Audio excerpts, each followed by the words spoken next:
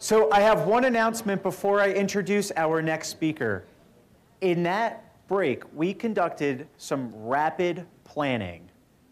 We did a working group to create some efficiencies at the DINFOS social media forum. And I am proud to stand here and tell you that during our question and answer period, once you turn on the microphone, you do not have to turn it off. We can keep it on for the remainder of that question and answer period, and then one of us will go and turn it off after. Okay, so I'd like to introduce our next speaker who will be speaking about information literacy, and that is Dr. Bob Britton from West Virginia University. Dr. Britton is a teaching associate professor at the Reed College of Media at West Virginia University, focusing on media and information literacy. He has an extensive history in journalism and news design. Ladies and gentlemen, Dr. Bob Britton. Thank you. Oh, do I have a clicker? Oh, it's over there. All right. The physical portion of the book. Hello, everyone. As he says, I'm Dr. Bob Britton from West Virginia University. I have the understanding there are some PIT people in the audience today. If so, don't worry. I'll speak slowly, so you're fine. And if that didn't make sense to you, congratulations, you're experiencing literacy already. So again, thank you for being here. Good morning. I guess it's still morning. Like I said, we're going to be talking about, as the slide says, we're talking about information literacy today, primarily in the realms of media literacy, data literacy, lots of little flavors within that. I am a journalism and media professor, so that really is my area of expertise, but they blur. And just more broadly, when I say literacy, what are we talking about? What's literacy mean?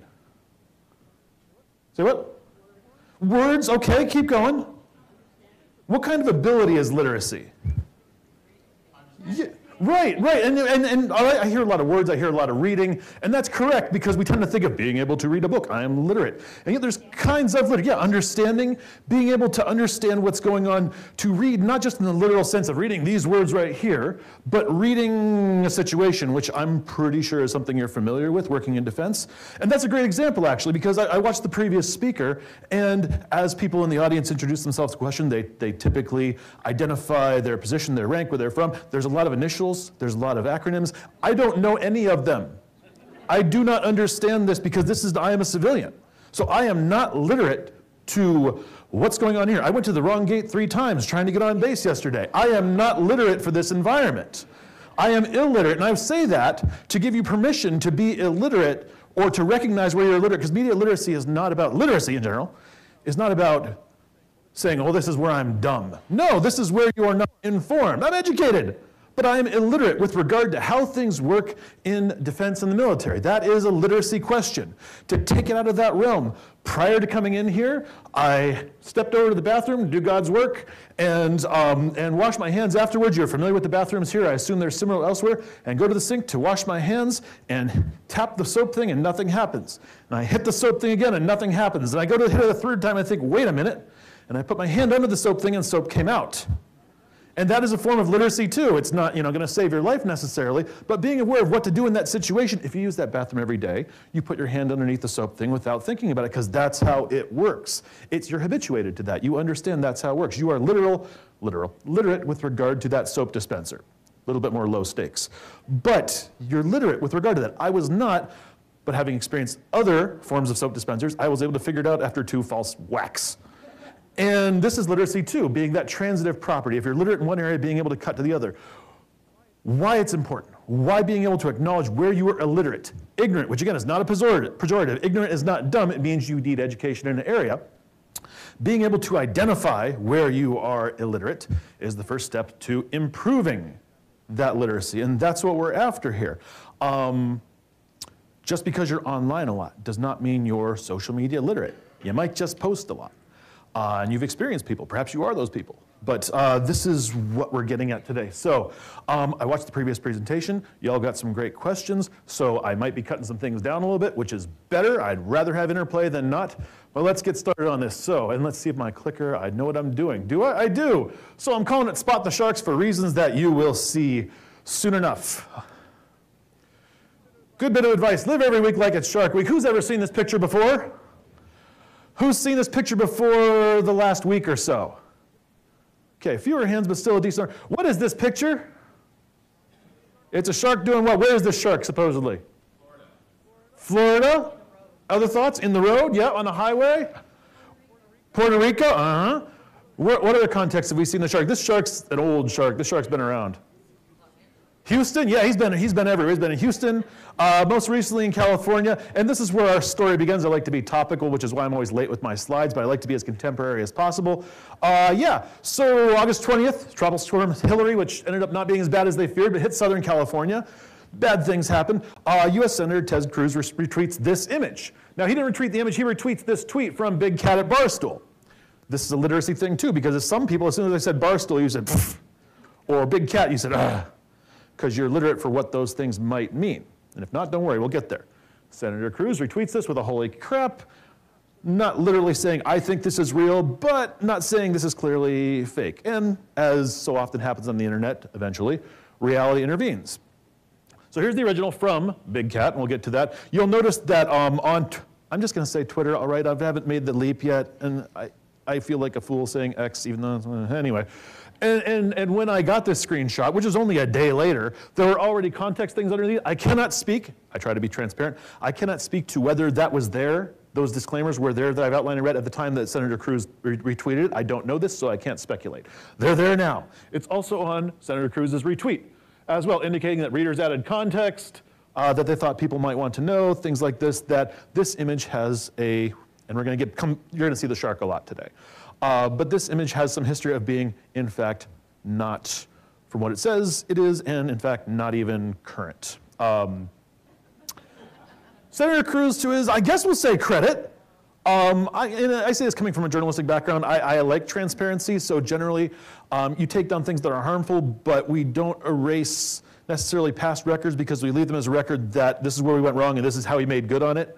That's not true in all cases, but I like this here. And responded to, once he was, identified like this is a joke, this was not real, and said, I'm told this is a joke, in LA you never know. He didn't delete the original, he responded to an update, to which Big Cat responded with another fake shark picture, and there's a lot more.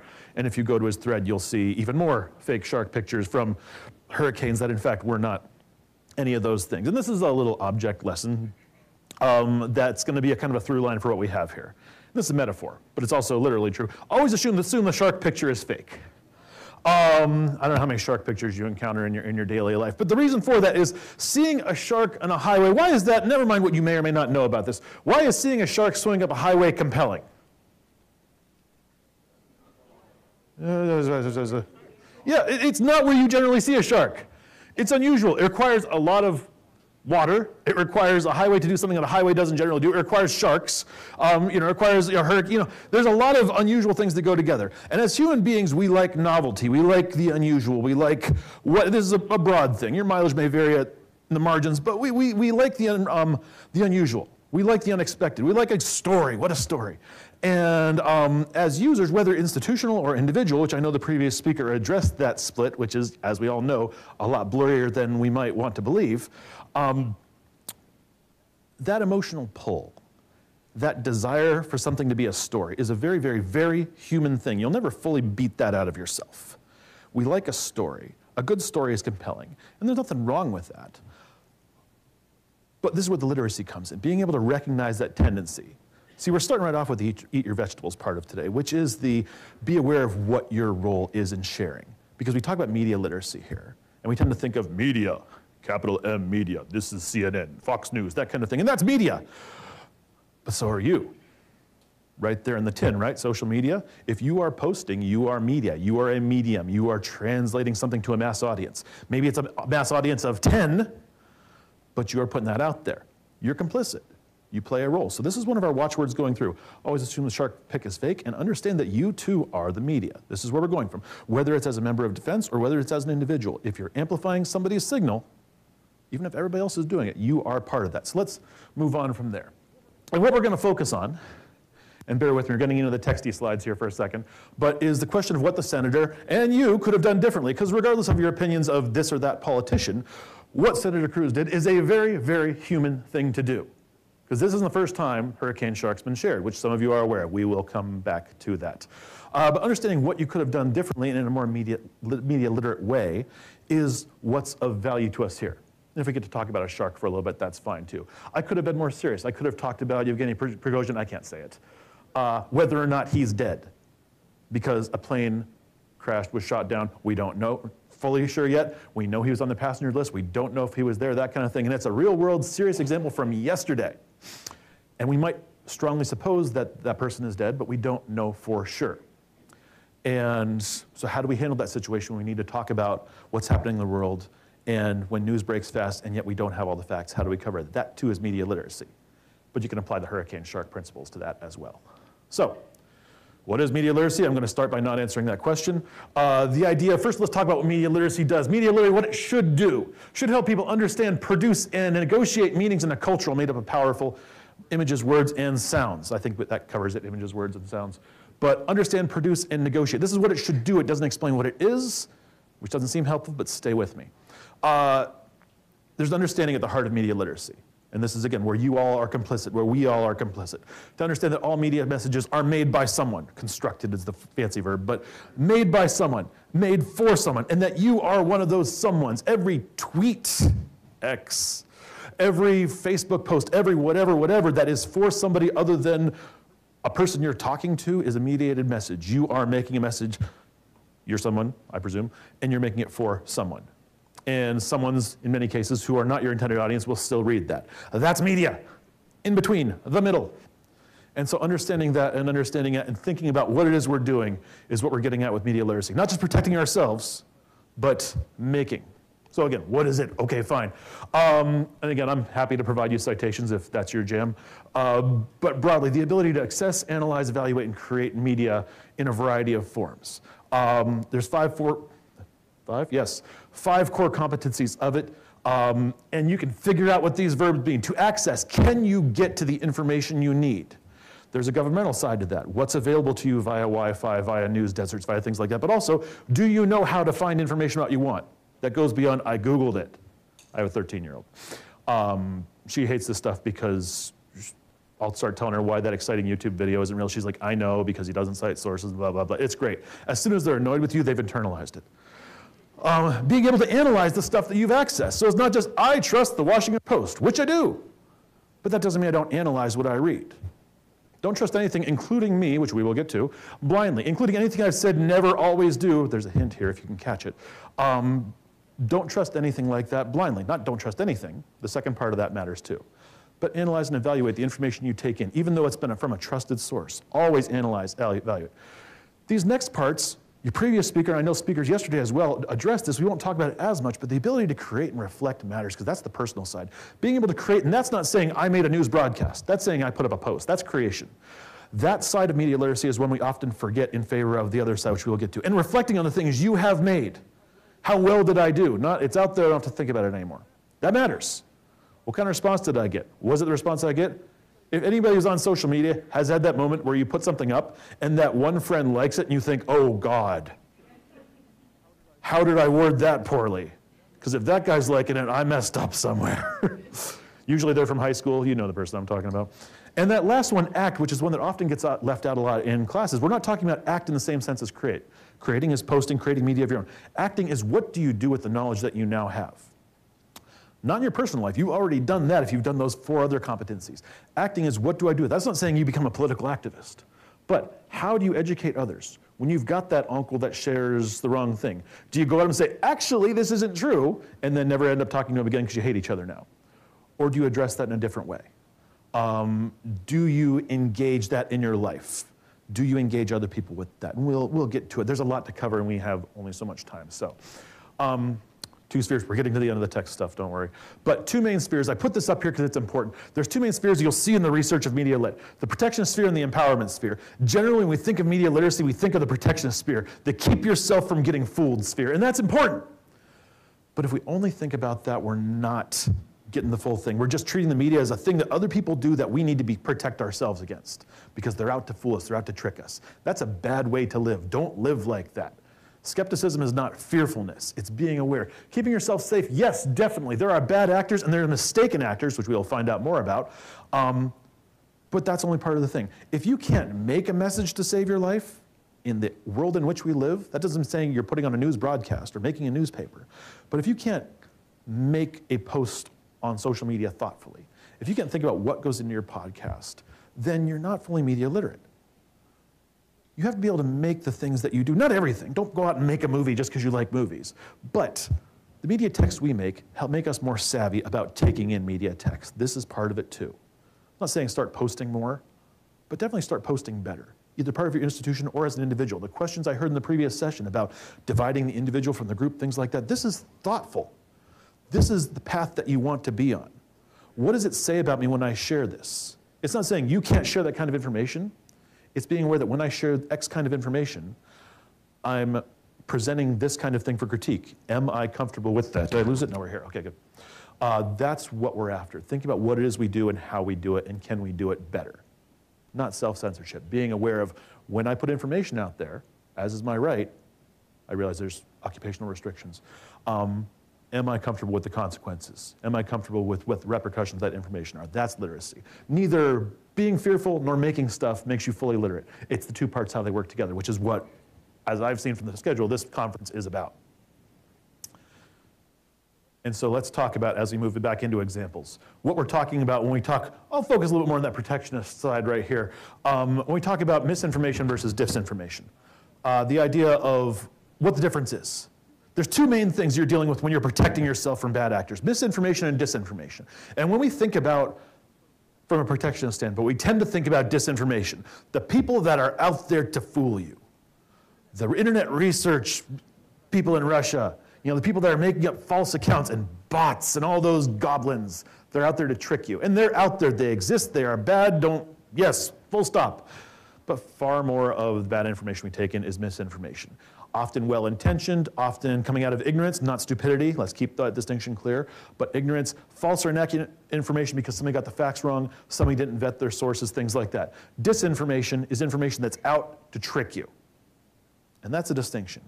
And I'm going to show you some examples of why the first one is more common and I argue probably more dangerous. Good rule of thumb, once again, I'm going to keep beating this drum. We always assume that shark pic is fake. It's worded a little bit differently than how I said it before, but always assume the shark picture is fake. Not literal shark pictures, but literal shark pictures also. Here's a shark picture shared by a disinformer that wants to fool people. Here's a shark picture shared by someone who thinks there's a shark swimming up the highway and wants to let other people know. Are there any differences between those two pictures? There are not. It's the same picture. That information does the same damage, regardless of what the intent was. So we sometimes lose so much time quibbling over why people did this that we don't think about the fact that either way the bad information's out there. Being literate, using literate practices in your consumption and your production helps keep the bad information from being out there. Regardless of what the disinformers are doing, it's the misinformers that we can have some effect on because we are they.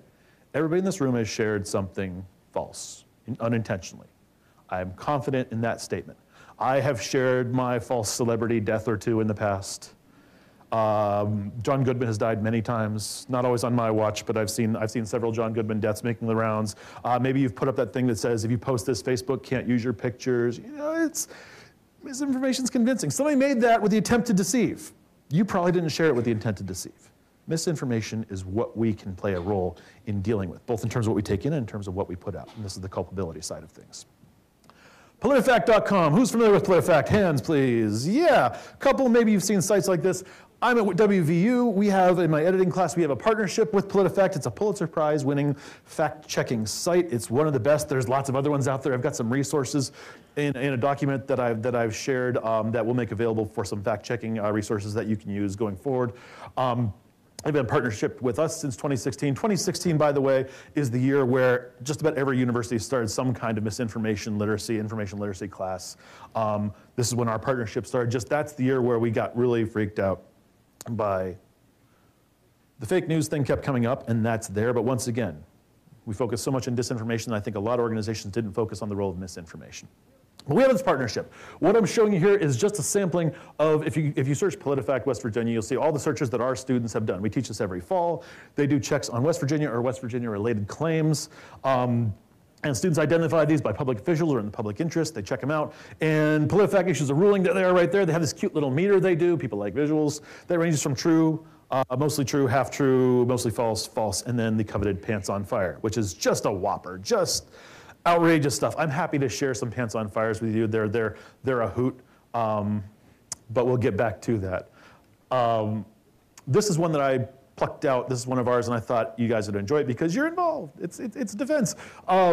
The question in PolitiFact is a formula. They always write their headers like this. Did a truck carrying Moderna vaccine crash, and did the Pentagon handle the recovery? Here's a claim from a local podcaster, regional podcaster, Tim Pool. He tends to lean left, but he's an established regional podcaster with an interest in the well-being of the area. Something bad just went down near Morgantown. A Moderna shipment truck crashed, hazmat dispatched, airspace shut down, and now apparently emergency response is claiming the Department of Defense took it over. My God.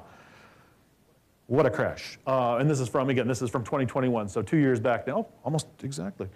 And so how PolitiFact does the article, they give the headline, and then they restate things a lot because they recognize that audiences tend to read a headline only, or a headline and a lead only. So they make sure you're getting the information you need as early as possible.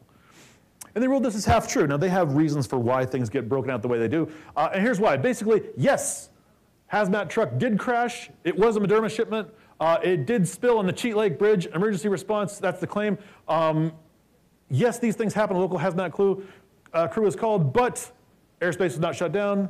Defense was never called in. That part's not true. It was all local. And so they said it's half true. And this is a discussion we have was like, why is this half true instead of false? Well, because at the core of it, the thing they claim happened. The other things are fake. Now, I can't know, and he hasn't gone on the record as saying what the intentions of Tim Pool were. And that's not the point of what we're after. You can't know that. You are not a mind reader. But what I see happening here is a desire for that compelling story. Because again, I want to stress that that truck crashed, Moderna spilled, all that's true. And that's a big story. Shut down Cheat Lake Bridge. It's the only way to get across Cheat Lake. And yet that's not enough of a story for us often. And so if you caught that rumor, I'm going to go on the basis that he didn't make this up right now so we can move through this. But that's not enough. So I saw some guys in uniforms there cleaning up. I bet those guys from defense. And that went from, I bet they were, to those guys were from defense. Because that's a better story, isn't it? That the government came in, that a big thing happened. Maybe there's a cover-up involved. Maybe I saw a helicopter going to the hospital, and maybe that was a government helicopter. And that story builds. And again, I cannot know the heart or the mind of the people involved, but I can say with regard to if we make even the assumption that nobody was deliberately trying to disinform here, it doesn't change the fact that misinformation got out in the world. If we spend so much time on the intent side of things, trying to prosecute, we're missing the point of the work we could be doing right now, which is to get at the fact that what happened and what didn't happen, not what were their intents. I'm not saying don't concern yourself with that at all, but this is something we can do right now. Find out what actually did happen and get that on the record and get that out there clearly. Our intention to look for whoppers can take us in the wrong path too. This is just on the West Virginia page. But if you go to any PolitiFact page, and they have subpages for different states and different subjects, they do a breakdown of how many checks have come through in area. In the years we've been doing this, we've only had 2 Pants on Fire results. 2 absolute flaming lies. One was a guy who just made his own internet video and shared and widely spread, which is why we picked it up, that he claimed that a hotel down in Charleston was going to be shut down and turned into a mosque, and he had all this information. We literally talked to the neighbor who was a city controller, because it was a small area, and he said, no, this is what's happening, and I don't know what that guy's doing. He showed up and just started making up stuff.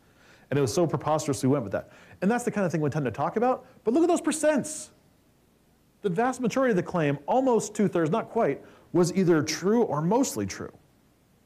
And in fact, most claims are mostly true because, public officials will tell the truth, but will add that little skosh of exaggeration to it. Only 1.6% of Pants on Fire, only 24% had any level of falsity to them. A half-truth might be just incomplete. And you saw that half-truth there, where there was false details, but the fundamental claim being made was true and then just embellished upon. But the heart of the claim was about that spill, which was true. Once again, I keep hammering this point, but that's what we're after here, is worrying about the bad people, worrying about the bad actors. Certainly, that's important. But if we focus on that so much, we're catching 1.6% of things rather than that vast, much larger majority that comes from people sharing information, often good intentionally, often in a human way because it's a good story, and not thinking about where that information came from. And that does a lot more damage to the little insidious truths that come from your mom, your sister, your aunt, your uncle, your brother, your dad, that, well, it might as well be true. And these are people that aren't trying to misinform, and yet nonetheless are. This is where the work of misinformation tends to come out. It's not a vast conspiracy, it's humans being human. And it's a lot harder to break that, because if it's one bad person, you can catch that person. But if it's Aunt Hilda, you know. And that half-truth matters, because there's truth in that original. There was a spill. You might look at that and say, that feels mostly false to me because the defense wasn't involved with it. PolitiFact has a set of standards for how they do it. Other sites have slightly different standards. They explain them really clearly. Showing your work, by the way, that's another thing we're going to go to. If I know how you found your information, that's a lot better than if you just tell me it's true.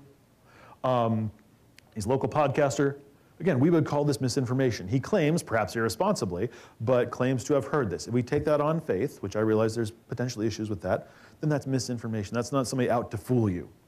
And when news is hot, like with the Yevgeny Prigozhin story, there's a desire to want to cover it. There's a desire to believe it's bigger than it is. And that's not just the news organizations, that's you and me seeing that story and saying, I got to share this. This guy died. I got to share that story. When Kobe Bryant died in 2020, remember 2020 before COVID? You know, like things happened before COVID. It's hard to remember that. And when Kobe Bryant died in the beginning of the year, the original story that went around through reputable news sources was that all 4 of his daughters were on the helicopter with him. And it turned out to be just one of them. Nobody was intending to lie there. Those all came from sources that would be reliable sources. But the sources those news stories got it from were wrong, which is what happens. It's called provisional truth. Doesn't mean they're okay and they're off the hook for it. People got suspended for that, fired in some cases. But nobody was trying to deceive there. And I don't say this to treat the world naively and blindly trusting, but understand that most of the problem we deal with information comes from misinformation, and that's you and me. That's sharing what we didn't check out or sharing what we kind of want to be true. And I want to get to that. So let's talk about those persuasive appeals. This is where things come from. We're going to go back to the Greeks. Don't worry, not too many statues involved here. I'm going to go way back to Aristotle to understand these appeals. It still holds, and I want to show you examples of what we're talking about. So Aristotle, way back centuries ago, laid out that there's 3 main routes to persuasion. And they hold pretty well today. Ethos, pathos, logos. Don't worry if you don't speak Greek. I don't. But the idea of what are you appealing to persuade someone? And there's 3 routes you'll see. And the thing is, these are standard. You can think most persuasive arguments you'll make today use the same 3 routes. And the other thing is, because these are signs of persuasion, any one of them can be used to lie. I'm not saying don't trust any of these, but understand that if I can use something to tell the truth, if something means true, then something means a lie. If you've ever seen a Star Wars movie, put on the stormtrooper uniform, and now people just stop paying attention to you. Because you're using the sign, I'm with the Empire, to sneak into the Death Star or whatever. That's how a sign can be used to lie. If something's a sign, something can be used to lie. So let's talk about this. Ethos is source credibility. The person saying it is credible, which is why there were so many ads way back in the 50s and 60s for your doctor says smoke up. Because doctors are trustworthy when it comes to health. Dentists apparently say, yeah, great for your teeth. It's not even a real dentist, it's just a picture of a guy. To the 90s, and again, I think we've got a room that's still, Michael Jordan's still a cultural touch point. I think we can still go with that. Michael Jordan sold underwear, batteries, things like that. I'm sure Michael Jordan wore underwear and used batteries. I don't know if him being an amazing basketball player necessarily makes him credible, but this is an ethos appeal. Sometimes it's, this person knows about health, so you should trust them on health matters. And sometimes it's, you know this person, so buy this whiskey they like. These are ethos appeals. They're based on where it's coming from. Case in point, here's me. That's my credential, PhD, University of Missouri. That means I get to put doctor in front of my name. I don't, it feels weird, but I can. In my scout troop, they like to, because they're proud, which is nice, but they like to, this is Dr. Britton, and I hate that, because people are like, what kind of doctor are you? And I like social sciences. It doesn't mean you want me operating on you. That is literally, factually, that is true. I am a doctor, but you don't, I know first aid because I'm an Eagle Scout, but yeah, no. And that matters, because sometimes we use those ethos appeals in a slippery way. So, for example, even though residents of Shanksville have not been, my doctoral dissertation was on memorialization and media images in 9/11, particularly focused on the Flight 93 memorial. if you've never been to Shanksville, Pennsylvania. You'll never experience it, if you haven't gone yet, you'll never experience the way it originally was, which is that locals came together and built up on a fence, because there was not allowed to be an official monument there. It was privately owned land. It was a gas company, I believe, owned it. And so local historians built up a wall, like a chain link wall. People started leaving there. It was amazing. Anybody who came just left things, keychains, change, dolls, whatever they had in their car, people felt compelled to leave something. And it's not quite like that anymore, because now there's an official monument there. And I interviewed people and did a lot of research on that and could speak informedly about what the memory-making process was like in Shanksville, Pennsylvania. This is what I research, and it's verifiable that I'm an expert on this because you can find it. You can check it out. You can see, yep, that's him. That's what he does. You might not agree with me, but yeah, I'm a legit official on that. Based on my observations, the coronavirus is likely to fade away like other epidemics, said Dr. Britton. It's just not something we have to worry about anymore. I am not a virologist. I am not an epidemiologist. Saying Dr. Britton is correct, sure, but I don't do those things. Now, the quote doesn't claim I'm a virologist or an epidemiologist, but that doctor's doing some heavy work there. And the creators know what they're doing there. He's an expert, put him in there. That's a bad ethos appeal. This is oh, wrong way, sorry. This is a good ethos appeal, because I'm presented as an expert in something that I have expertise in. This is a poor ethos appeal, because I'm not. And that could work a lot. We could see Dr. So-and-so said, this expert with this said, why are they credible for it? Aristotle's next appeal, logos, logical argument, facts, figures, data, details. This is a great one to use. You'll see it the least common because there tends to be a lot of words, but the home, something near and dear to my heart that you'll see it most often, is in information graphics. You'll see logos-based arguments in graphics all the time. We know that readers tend to trust graphics, maps and charts. Not universally, not blindly, but we often tend to see a graphic or chart similar to photos and think that's probably real and either gloss over it or read it and trust what we're seeing. And so this chart from the Wall Street Journal that shows where Lahaina buildings that were destroyed in the Hawaiian wildfires are is a logos-based appeal. Here's the data, here's the facts, and this is true, this is real stuff. This chart from the Washington Post's Department of Data. Who's most likely to smoke weed, and is it NPR listeners? That's their headline. And we can see like age groups and that kind of thing. And you notice in both these charts, they indicate with notes when it's from. They tell you exactly where it's from. National Survey on Drug Use, pretty reliable source. Back here, we've got data that comes from OpenStreetMap, Maxar Technologies, Planet Labs, satellite images, good reliable sources coming from pretty reliable outlets. But the thing about graphics is that we can see these facts, and because it tends to be a cognitive shortcut to, yeah, that seems trustworthy, those logos appeals can trick us too, because, well, it's a chart. Somebody made the chart, clearly it's true. So if we see a correlation between people each year who died by drowning in a pool and number of films Nicolas Cage appeared in, and we see they correlate, one goes up when the other goes up, one goes down when the other goes down. You know, on its face, this is what's called a spurious correlation. When two things align, it doesn't mean they go together. Two things correlating does not mean one caused the other. Classic example is every summer, the rate of ice cream consumption goes up. Every summer, the murder rate goes up. These two things are true. So clearly, eating ice cream leads to murder. And we know that's not true on its face. There's a conflating variable there. What's likely causing both those things? Yeah, it's hot. When it's hot, you eat more ice cream. And when it's hot, you get cranky.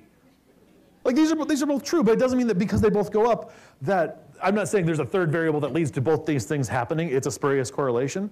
And yet, seeing that chart is persuasive to some people. Now I'm presenting preposterous examples, but we often believe it. ESPN loves to do this kind of thing. Sports channels in general love to put up a chart that shows a bar that's this high and a bar that's half as high that says his fastball has really dropped off, but there's only 2 mile/hour difference between the two. One is lower than the other one, but it's not half that. But that visual impact's been made because we talk about bias in news all the time, and I'm not saying liberal, conservative, Republican, Democrat bias doesn't happen, but the far greater value in news, particularly TV news, is towards contrast. Big differences, things like that. There's your conspiracy theory for the day. And sometimes we are not even trained to look at the things we need to look at. Every number in this chart is accurate, or at least accurate based on where it came from. What's problematic about this chart? It's not the numbers. What's the issue? What's the source? And what do we know about De Beers? Yeah, it's the largest or one of the world's largest diamond mines. Do you think they have an interest in showing that, oh, people way prefer natural diamonds. Now that said, I want to be clear. What we're talking about are ways to test, to develop your sense of smell. Is De Beers an accurate source of information about diamond mining? Sure is. This is what they do. But this isn't about diamond mining. This is about people's perception. Now self-reported opinion data is always a little bit dodgy to begin with. But particularly here, it's not that De Beers doesn't know diamonds. It's that they may have a vested interest that's problematic in seeing that, oh, people definitely prefer natural diamonds. I mean, clearly. Maybe you want to find a different source to do that survey. Things are getting spicy now. This is from a study a little while, or not a study, a story that BuzzFeed did in conjunction with Pornhub, the largest distributor or largest website for pornography in the United States. There, you can look up this story. It's a long thing, and it got put out, and it was very popular for reasons. And that what they looked at is pornography based on where people logged into Pornhub from, IP addresses, and how they voted either red or blue in the 2012 presidential election. You can quibble with that, but it's a decent proxy. What are some compelling takeaways from these charts? Kansas, right? Look at Kansas. I mean, if you've been to Kansas, maybe you're from Kansas. I went to Missouri, so I won't be too biased about that. But like, yeah, I mean, I guess once the corn's in, what else are you gonna do? But like, yeah, it's that big jump for Kansas. Now, overall, blue states had the overall higher average, 137 versus 121. But yeah, Kansas, holy crap. Any guesses to why that is, other than Kansans be watching porn?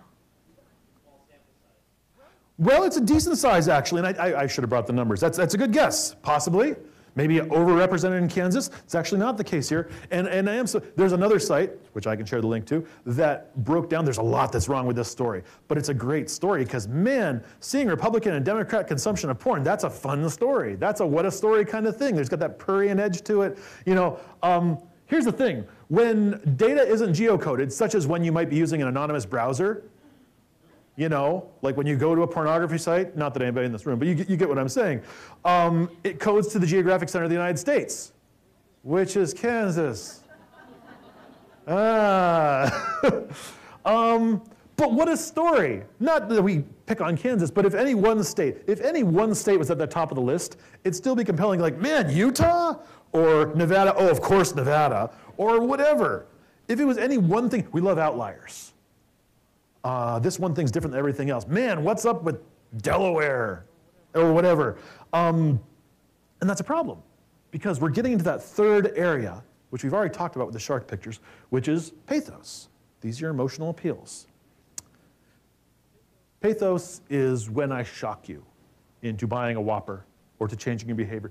Pathos is when Sarah McLachlan comes on and plays in The Arms of an Angel and shows you shelter dogs and you go out and adopt 20 of them because that's a heartbreaking commercial. Some of you, that's a cultural touchstone that's past you, but the rest, if you know, you know. I won't show that to you because I don't want people in tears.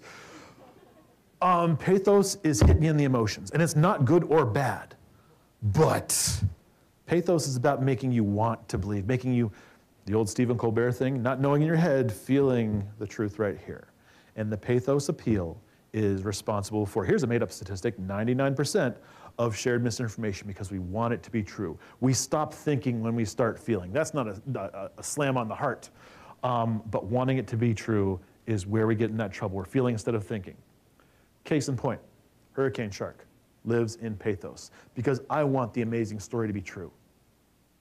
Having defense involved with the Morgantown chemical spill makes it a better story. I want it to be a better story. I want the world to be interesting.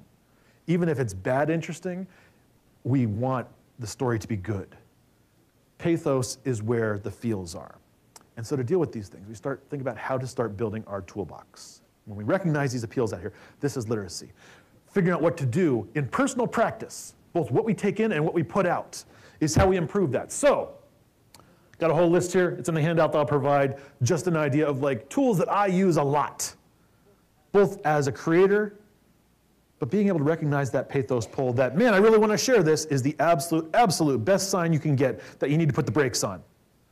If you want to share it, stop. Even if it turns out to be true, just stop. Nobody's going to suffer for you taking 10 minutes, 5 minutes to check the thing out. None of these are perfect, but they are tools. And there are tools you could probably think of that you could add to the list. One of the best tools you can use. About Us pages and profiles, depending on where you're at. Finding an About Us page on a news site is the most annoying process in the world. They're never in the same place. They're usually in similar places. Usually, any reputable information site should have an About Us page. Usually you can scroll to the bottom. Sometimes you find it at the top. It's always a pain, though. I hate that about it. But it always is. Social media, profile pages. Click the profile page. Unless you know who that is and you know what you're dealing with, click. Just click. You're online. It's not hard. Just click. You don't have somewhere to be. And if you do, don't be posting. Why are you posting? Get to the place you got to go to. Is there a profile page? Is there a name attached? Can you contact them? A little different on social, but who does it say pays the bills for a site? Washington Post. You got to scroll all the way down to the bottom. It's dumb. And you got to click on About the Post. And then you got to click on Leadership of the Washington Post newsroom, because there's a separate page for opinion, leadership, and a separate page for like the publishers and the management there. But you can get there and you can see every editor involved in the publication, and you could contact them. It's right there. You know these are real people. Doesn't mean that everything they say is real or everything they say is perfect, but that's a great sign that they're standing by their work, and you could contact them if you needed to. Our student newspaper at WVU. For theirs, you got to click at the top and click on About Us. Then you have to click on editorial staff. It's dumb design. You actually don't have to click the second one. You could just scroll and scroll and scroll to the bottom of the page. You're not going to do that. So click on it, and it tells you who's run the DA this semester. If you can find that, it's a good sign. A site like The Onion, if we're familiar with The Onion, or parody sites in general. Might seem like, well, that's misinformation. They're trying to deceive. No, it's not, any more than Saturday Night Live is trying to deceive when they have somebody dress up like the president. Because if you go to their About Us page, they say, we're a satire site. These are all made up stories. And they indicate they're satire. In fact, on their Q&A, one of the things they say is, what if I want to sue The Onion? Please do not do this. We are a satire site. We use invented names except in case where public figures are being satirized. They are very clear, this is not real. There's no intent. I talked about it being hard to identify intent. A good parody site makes it very easy. This is parody. That said, you can't control what people do with it. Way back in the early 2000s, China saw a story about Congress threatening to leave DC unless they build a retractable dome on the Capitol building. This is The Onion, and a Chinese newspaper, a state newspaper, picked up on it and ran it as an example of American decadence. So, you know, can't control people, can only control yourself. Social media profiles, same thing. Just click the profile. If you've never heard of this person before, click the profile. What are you doing? Click the profile. What is their image? If it's blank, doesn't mean they're fake. My dad's been on Twitter for years, and he has never changed his profile image. It's just the blank default thing. When did they create it? If they created it right before they posted, that's a bad sign. If they don't post very often, or if they used to post about cats and all of a sudden they started posting about politics, something probably, and they might have gone through an awakening, but probably something changed. What do they post about? Going back to our shark example. If Ted Cruz has clicked on I assume he followed him, how else would he have seen it? But he ought to know who Big Cat is. He's a humor, I mean, he covers actual sports, but also writes a lot of jokes on Barstool Sports. You can see he regularly posts jokes and satire. That's probably a warning sign. Responses to him, we're clearly in on the joke. These are responses to Big Cat. Like, it's not hard to have just taken a second and looked. And this is not, again, a slam on Senator Cruz, because we've all done this. I'm too busy to look for something for 5 seconds. This is on us. You are culpable in what you share. You are part of the media. Just check. Who are they? When did they create the account? What did they share? Like I said, what can you tell? When was it created? What do they post about? If it's only political, some places only post about political, but if you're not sure, that can be a red flag, because most of us post about little annoyances and victories and stuff in our life. Not everybody, as you've discussed in the previous session. Sometimes we keep that very, very separate, but spelling and grammar, I know that seems weird because we all stumble over stuff, but there's a certain way of misspelling and misgrammatizing, that's a word, sure, things that is often the hallmark of the scammer, of the false account. And my favorite, which I'll show you in a second, could you image search the profile picture? Because fake accounts often grab their picture off clip art sites, and they're usually not hard. How do I do that, you ask? Oh wait, not yet. I've gotten ahead of myself. Quick review for y'all. So here's one. You might have met Chloe before. She's been in the news. Chloe Evans. There's her account. Again, this is from a while back, so this doesn't look like this anymore. These are some of her posts. Who's responsible? Obama. This is all going to hell. Dead horse. Bravery is the capacity to behave. Generalized quotes. I used to be a model. Don't ask what the meaning of life is. You define it. Quote, true. Maturity is bitter disappointment. Blah, blah, blah, blah, blah. This is a troll.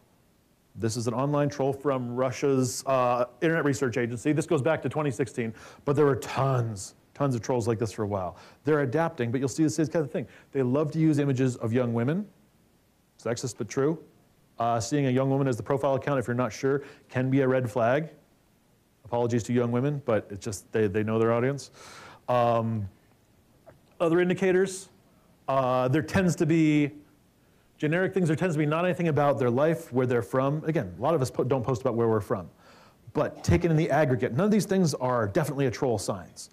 But the more things like this you see, the more problematic things you see, and this is why we developed that toolbox.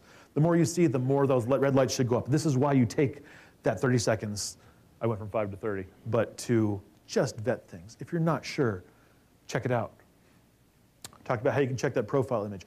Google reverse image search. Y'all are on Google already. Easiest thing to do. Take an image. If it's easier on your desktop or on your laptop, take an image, go to images.google.com. You can click the camera icon, or you can just paste the image URL, or you can just upload the image, like get a screenshot, put it there, and it'll tell you what turns up. If Ted Cruz had taken the shark picture, he would have, so you paste it right there, or you just drag it right in. It's Google. It's super easy. They're designed to make it easy for you to give them all your information. So they make it easy. If you put that picture in the street shark, you get all kinds of news about it. And this is from a couple years ago that I took the screenshot. But you get it today. You get every time that picture has showed up in the media or elsewhere. It's great. Again, it's Google. They know everything about you. Let's at least use it to our advantage occasionally. This is not the first use of that picture, but it's probably the one that really put it on the map. 2017 Hurricane Harvey. This Scottish guy who claims he's a journalist put this out with a deliberate intention to fool people and said, this is what was happening in Houston during Hurricane Harvey. You'll find, and I'll talk more about it in just a second, I'm not skipping over the rest of the shark, but again, image search is a great tool. There's another one called TinEye that's a little bit more complex, but it's a little bit more powerful too. Third tool, Snopes and other fact-checking resources. Develop your toolbox like that list I showed you before. Have your go-tos. Use them. They won't always give you the right answer, so that's why we have multiple go-tos.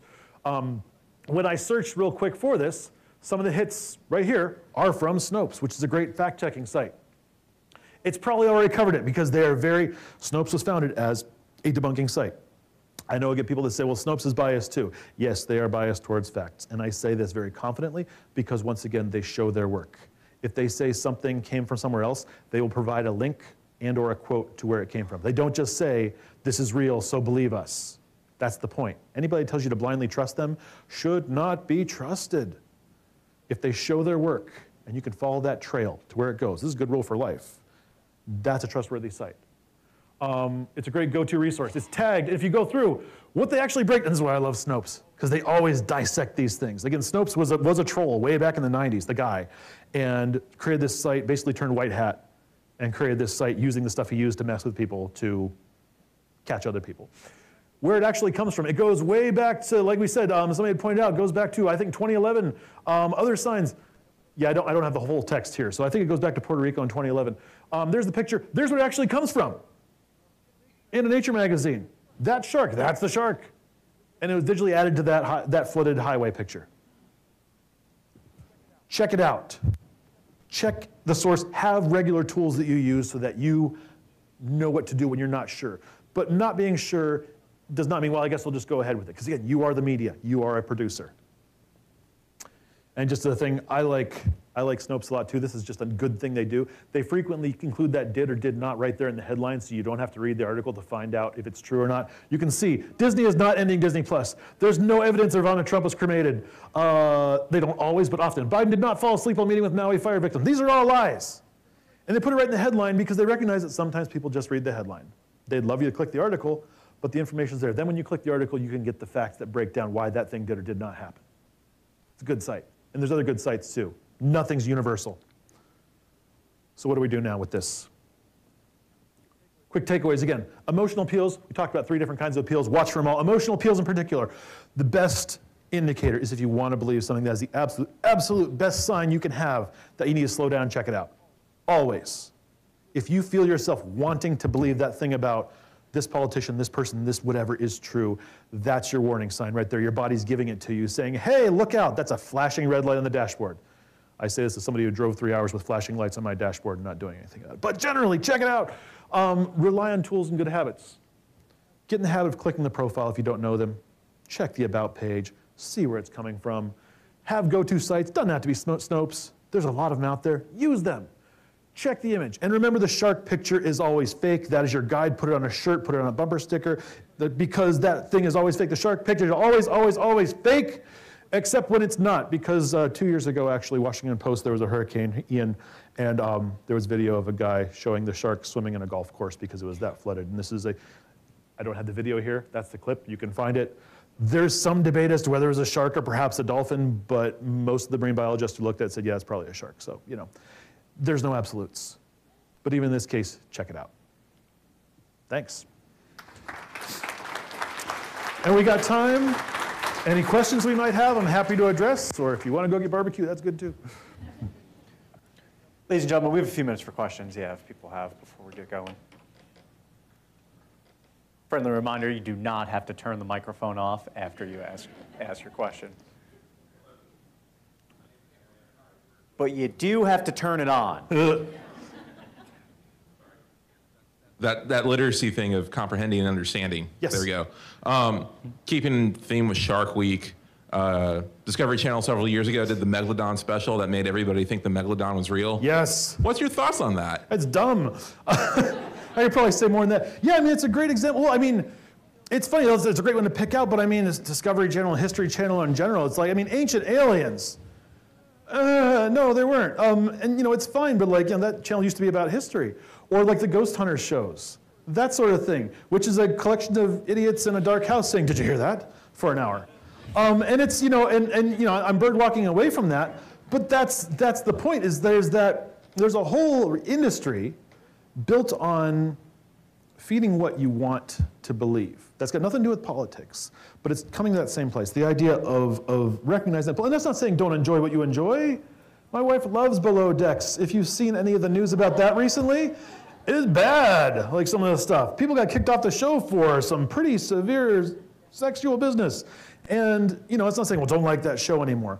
And you know, most people when you watch reality TV, you're aware at some level you're being manipulated, but putting on the clothes, like the Megalodon special, putting on the clothes of nonfiction is, in my opinion, a lot more insidious, even though we're not dealing with hard news, but it's training us to not see, again, I'm not trying to go all tinfoil hat here, but it does train us to see those conventions of nonfiction as being not to be trusted. Being skeptical is good, but it can be a problem because we treat like this kind of thing, and I don't know if anybody really thinks there's a Megalodon out there, but the fact that it's packaged as that, as something that's really happening, that's not good. And it's again, I'm not here to give ethics lessons to the Discovery Channel because you know it's an entertainment service, but it's something to keep in mind because what we take in through one media does affect how we read the other. It tends to go in that same cognitive basket for us, in that same emotional basket for us.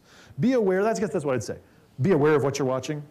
Be aware of when and how you might be being manipulated, and just, you know, that's a tall order. But do try to think about that. And just like, what am I taking as a given?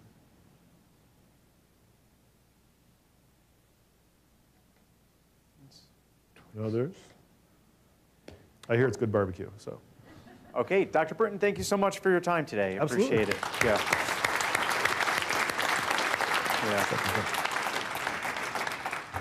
As a thank you for your time, Colonel McNorton would like to present to you a certificate of appreciation and a DINFOS coin. Thank you again.